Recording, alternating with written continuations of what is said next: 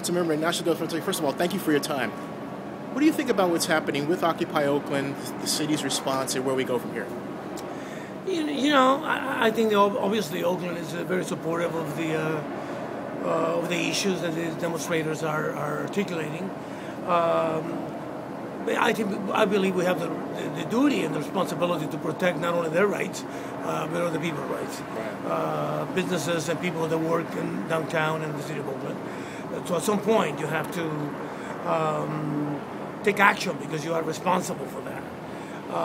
So hopefully people will understand that at the same time that we support the issues that they are championing, we have the responsibility to protect life and property.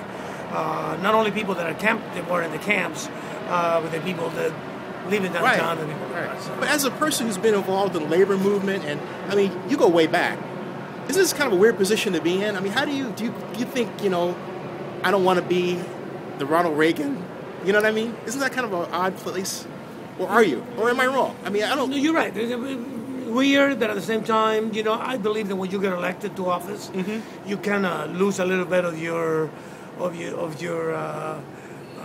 options that you have. You get elected with the responsibilities to protect people, protect the rights of people, everyone's rights. Right. And unfortunately, sometimes you have to take action, right? I hope that the people understand, that their cause is a very important cause, and it's going to be championed in a way that doesn't infringe on other people's rights or affect other people or put other people's lives in danger. And that's the reason why we're taking action. Did the protesters try to talk with you guys? Because in Atlanta, where I just came from, there was a great dialogue. Something broke down that was not associated with the mayor-protester dialogue.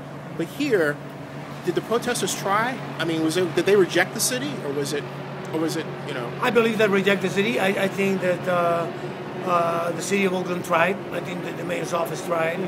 Unfortunately, I think that what happened is that all the causes took the over, and unfortunately, it happens sometimes. But we have no option. We gotta act. We gotta protect people. We gotta protect people. What would you like to see done? If you could wave your magic wand, what would you like to see done? I would like to see that these people understand that we support their efforts, their issues. At the same time, that other people should not be affected, and business should not be affected. And unfortunately, that's happening. So we have to take action. Hey, Councilmember, thank you for your time. Really appreciate it.